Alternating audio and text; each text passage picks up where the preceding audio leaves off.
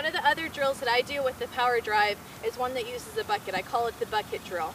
I'm actually going to start with the power drive already clicked so that my toe is digging into the ground and my heel is up. Because when I'm going through my pitch, that's the position I want to be in anyway. So I'm going to start here, and I'm going to start with my front foot up on a bucket. And the perfect size bucket is one to where my knee is pretty much at my hip. If somebody's shorter and they have littler legs, it's going to need to start with the smaller bucket. So when I'm going through my pitch, when I'm going all the way around, I want that knee and my leg to pull up high. I don't want it to stay close to the ground. So with the bucket drill, I already start in that position. A lot of times we talk about a good push out, but a good push out isn't just one that involves just pushing straight out. A good push out is one that involves pushing out, but also going up a little bit with my momentum and energy.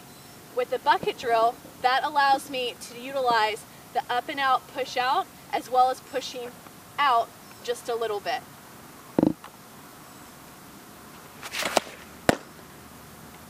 I like this position right here that the power drive puts me in because my knee is already slightly engaged and underneath my hip.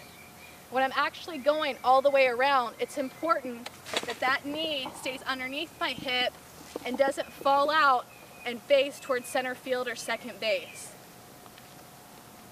So when I start, I'm going to get on it just like this, putting my leg up here on the bucket drill so that my front leg can really lift me and I can stay tall in the middle of my pitch and not lean forward.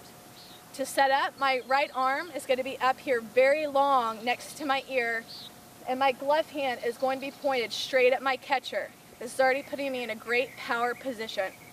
Instead of just taking a step off the bucket, I'm going to use my legs and really push out. Because when we're pitching, we really want to use our legs to push. A lot of people just step out, but why step out when I can get more momentum and energy with my legs by having a great push out?